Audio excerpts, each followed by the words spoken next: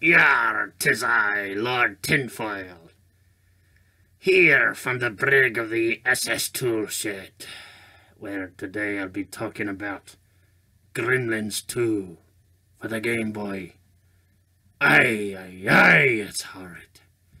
Bland design, boring levels, too many spikes, and not enough Gremlins enemies.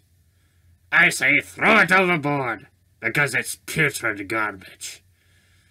And I am a Gremlins superfan. I even played the original for the NES. But no, this. Oh, I shudder. You know, I 4 flushes in every single category. Controls are bad. For some reason, they forgot. Oh, my tinfoil is acting up again. It protects your brain from the evil rays of these games and movies that I review. That's why I wear so much tinfoil. So that it protects me brain. But yeah. Controls, 4 flushes. Sound effects, 4 flushes. Graphics, 4 flushes. Ridiculously bad. Before I talk anymore, though, I'm going to turn the light on real quick and see if there's any gremlins in here. Because, I mean, it is the brig of a ship.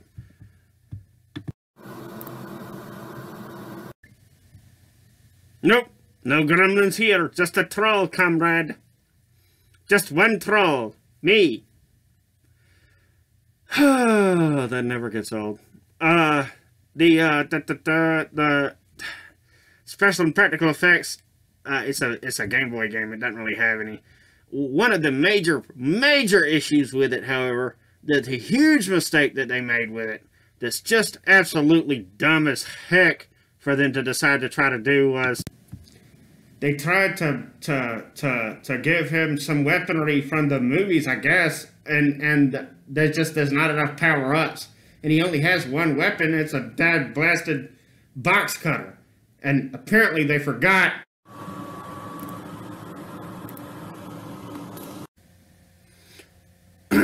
So apparently they forgot about all the other weaponry. And, I mean, he's got plenty of weaponry from the NES game and from the second movie. He's got the iconic flaming pencil arrow, and he's got the match from the original game, and he's got the tomato from the original game. But he doesn't have any of that stuff in this game. He just has one flimsy box cutter, a crappy toolbox. I mean, my show has more budget than his power-up budget for the whole game. One episode of my show uses a bigger power-up budget than his whole game.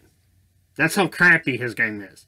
Just terribly, abysmally bad, boring, bland, pointless, not enough gremlin enemies, too many non-gremlin enemies, way too many spikes, and not anywhere near enough payoff reward. This is a complete abject failure of a game for the Game Boy.